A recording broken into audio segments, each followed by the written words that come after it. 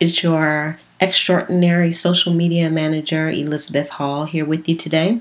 And I want to show you how to make sure that you don't miss the most important thing that needs to be done on Pinterest, and that's to link your pin back to your website.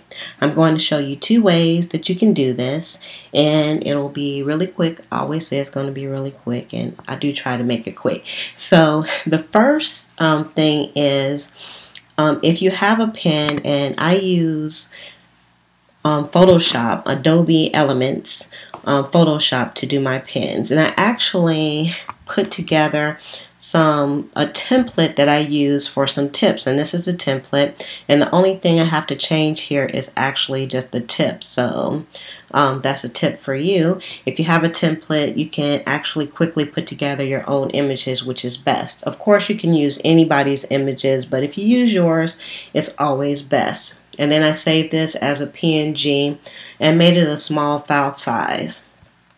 And then we're going to go, all right, we'll go to Pinterest here.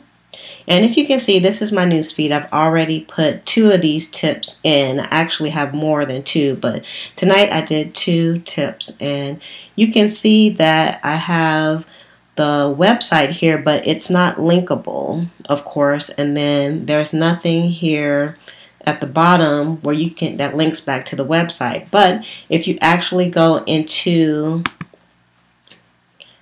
here, you'll see that it says found on Smart Office Help, and I actually have this linked. To go to a landing page that I made, and here's the landing page. So you can do this also, and the first thing we're going to do is here. This is the home page. Actually, this is the feed on Pinterest, but it'll show up on any of your pages. You'll see this little plus here. If you hit the plus, there's a couple of ways that you can upload images, and today we're going to upload the pin from the computer. So we'll hit upload, and then we choose the image. All right, and since I've been in this folder already, the folder automatically comes up. And we're going to choose this tip right here and open. And it comes right up. So the first thing that we want to do to this pin is we want to give it a description, and I'm going to put social media tips. Okay, and so I put a couple of hashtags in here because this is searchable. So if anybody puts those hashtags into search, this will come up within that search. So we have, the tip is actually to include a call of action on every piece of content. And here you can select if you wanted to go to Facebook or you wanted to go to your Twitter account. I'm going to have mine to go to the Twitter account. And I actually wanted to go to this board, but you need to select the board that you want. And I have several boards here, but this is the correct board that I wanted to go to, social media tips. So we'll say pin. And I'm going to say see it now.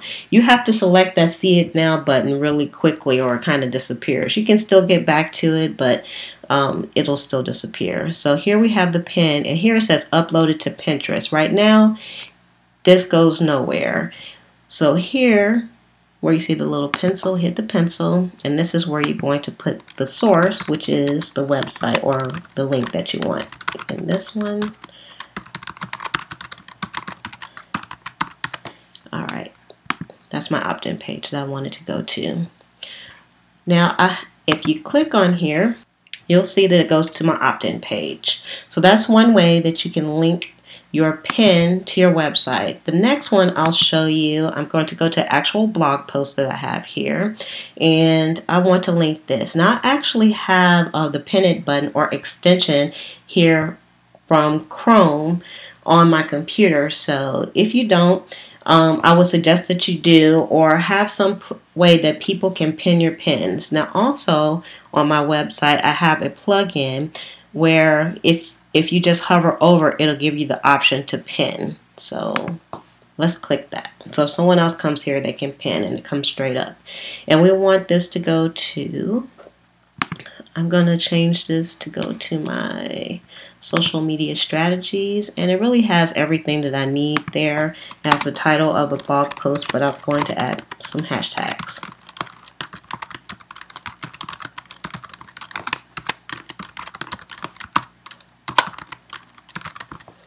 And I want this to go to just my Twitter account, and I will say pin. Now in this case, let's look, we're going to go to see it now. And if you look here, it automatically picks up the link, so you don't have to go there. And I actually requested to have rich pins on my account, so it'll give a little bit more information than just a regular pin. And I'll give you information on the rich pins on a different video.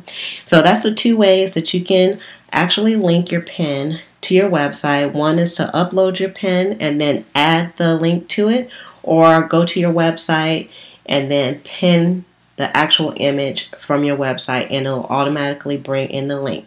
So that's it for today. If you found this to be helpful, please give this video a thumbs up. Otherwise, please make sure that you subscribe to future videos and updates so you can get more tips on social media related tools and resources that you can use. Now go out and grow your business using social media. Have a great day. Additional social media tutorials are being posted weekly. Subscribe for future updates so you don't miss out. You can also check out past videos. I encourage you to share them with your friends, followers, and fans.